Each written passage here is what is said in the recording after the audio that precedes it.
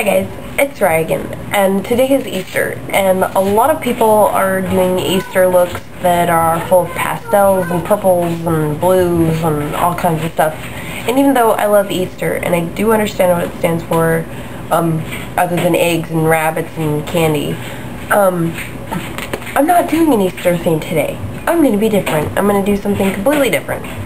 And I was looking through my mom, like I said earlier, my mom for my birthday let me get some things from Avon, and I didn't get this, but I thought it was neat, and it's called a True Color Eyeshadow Quad.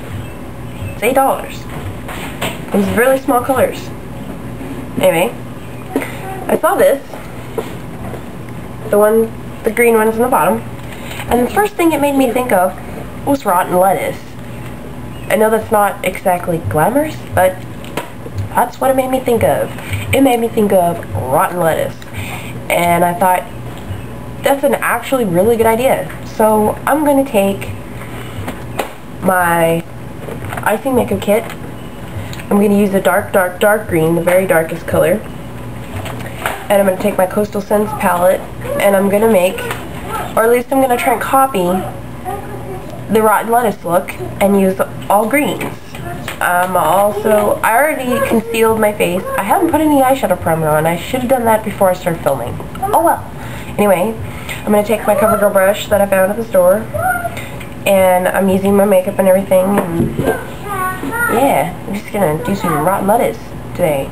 Let me show you the two colors I'm going to be using from my Coastal Scents palette. I hope you guys can see this.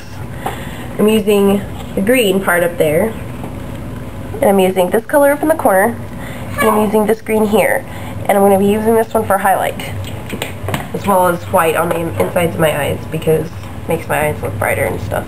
Just kind of a highlight color.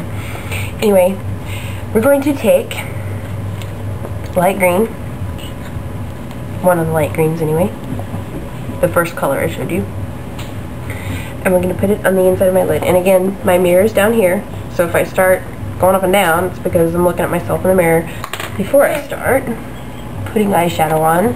Stupid me. I'm going to prime my eyes with this good stuff. I'm going to dab some on my eyes.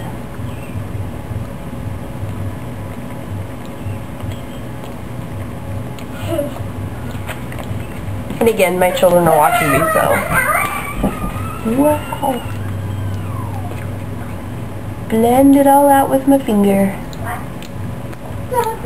And I've noticed that I'm not getting exactly as far in or as far out. So when you're priming your eyes, make sure you get all of the place you're going to be applying eyeshadow covered with primer.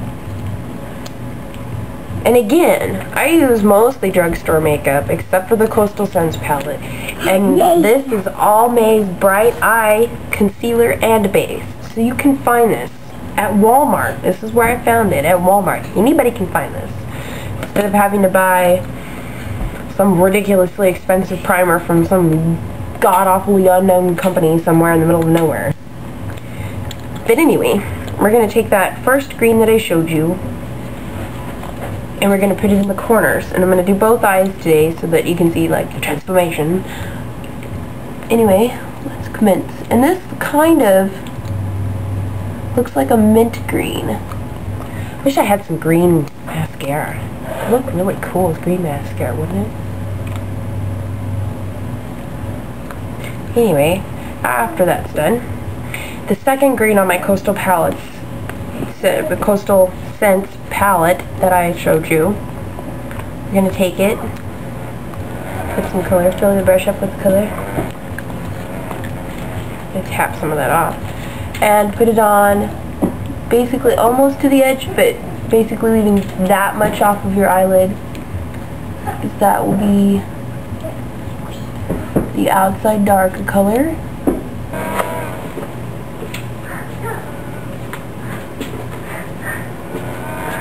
When you do this, you can use any type of brush strokes you want, brush strokes that you want, because some people go like this, some people do this, I've seen some people do it this way, Any way that makes it work for you is the way that you want to do it, so that it looks good on your face and that the colors show up.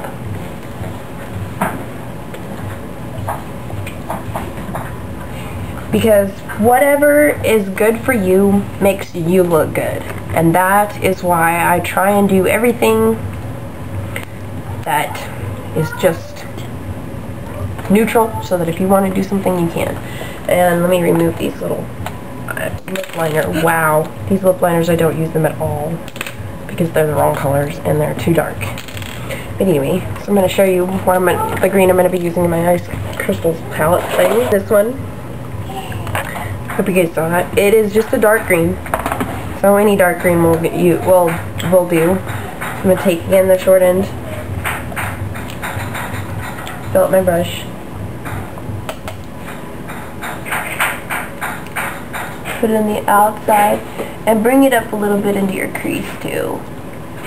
Now, ooh, fall out, horrible. I guess that's what they call it. Take my blending brush, and I'm just lightly blending it, just a little bit. I'm going to be using the Coastal Scents palette blush there for a highlight. I'm going to go ahead, since that one is more of a darker green than I want for a highlight, I'm going to go ahead and use this one. It's still like a really, really light green. So it's kind of like a mint. It's kind of like a mint green, actually. And I'm going to put it here. I'm going to put it like right here. Wow.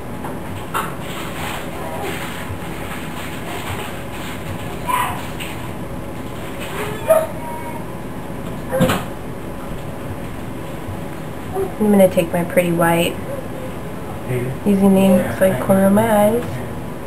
Okay, more on eyes here.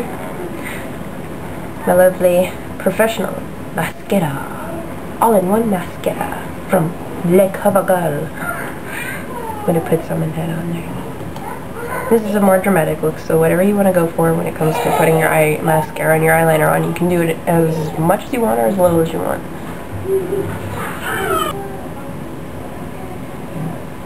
Anyway, usually if you mess up on mascara like I did there, if you remove it real quick as fast as possible with the edge of a Q-tip that's either dipped in water, or sometimes nail polish works better, it gets rid of it fast and you won't be able to tell, from a distance anyway, that somebody screwed up on their eyeliner or their mascara. I'm going to take my pencil, crayon. The more you do this, the better at it you will become.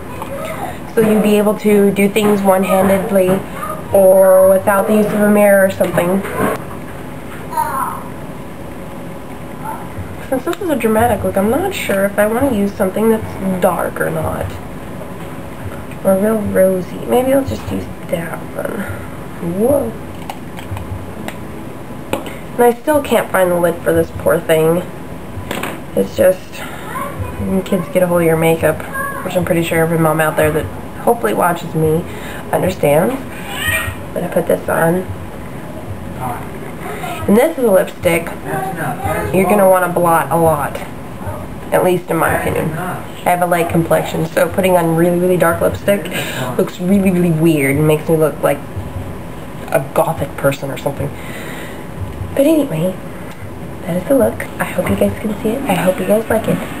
And like I said, this one reminds me of rotten lettuce. I hope you guys subscribe. Thumb me, because I need it. It helps me out. And I will see you later. Bye.